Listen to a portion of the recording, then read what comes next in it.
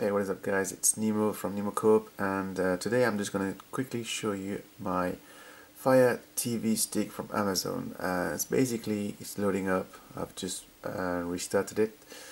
I've got a couple of apps installed on there, but the main point of me getting this Fire Stick was basically to play around with Kodi, the newer version. So that'll be interesting. So let me quickly show you what I've got. So I've side-loaded a couple of apps from my Windows machine and from my Mac machine just to try, and they're both working fine. So those are the apps that I've got currently installed. I mean, the main ones are basically the ES File Explorer, which I'm using sometimes to track on what files and apps I've installed and if the files have been cleared correctly. Splashtop, which is basically to remote access machines, let's say my Mac or my Windows machine from the Fire Stick. Mobile Go is an app that I'm using on my Windows machine to transfer files without the need of connecting via Wi-Fi. I guess you just plug the stick directly to the Windows machine, and you can transfer the files directly from that to SideLoad applications such as Firefox or Flash Player and things like that. So Kodi is the main one we've got installed. So the app I'm using right now, it's called FireStarter. I will put a link in the description to download it.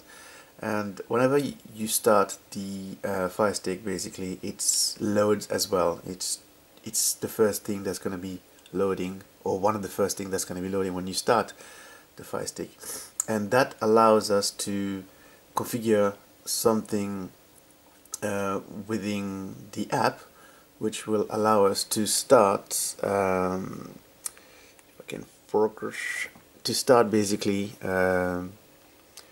To start Kodi using the home button from the Amazon Fire Stick remote. So I'll quickly show you what that setting is. So you have to go to settings to find the app. Basically all the apps that you've downloaded will be in the application section of the stick, and so we'll have to go to manage installed applications, and there you will see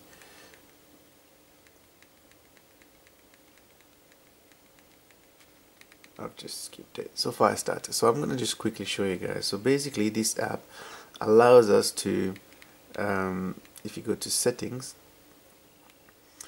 to change when you click on the home button. So the home button from the remote, when you click the home button, this middle button just below the cursor, well, basically, you know, the one that has the home sign, right? So when you want to double click on this home button, you can set what app you would like to run. So for this case, I want, when I double click on the home button, that the Kodi app load automatically. So let's just show you guys. So I'll just go back, press the home button once to just go back to the main home interface of the Amazon Fire Stick. And now if I double click,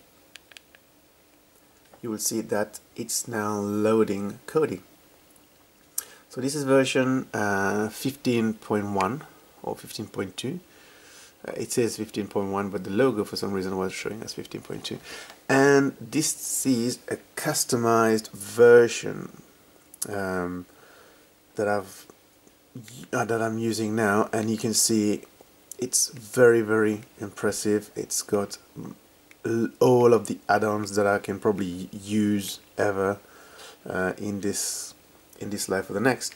And so you'll see that it's got a lot of things: Sky Sports, favorite music, movies, TV shows, live TVs. It's incredible, live TVs. You can actually see a lot of the channels, cartoons, documentaries, sports, exercise, and whatever else. This is probably going to be another video where I'll show you how to do that. But I hope you like it, guys. I'm just gonna exit from there by clicking the home button. So that was it. Just a quick view on my Amazon Fire Stick. If you like it, please subscribe, thumbs up, and comment. And if you have any questions, just let me know. Maybe on how to sideload, how to use different apps, and what are the best apps, I guess, which I'll probably cover in the next video, along with the installation of Kodi and the installation of the wizard with all the add-ons and customizing add-ons to have all the best view within xbmc. That's it. Thanks for watching, guys. Peace.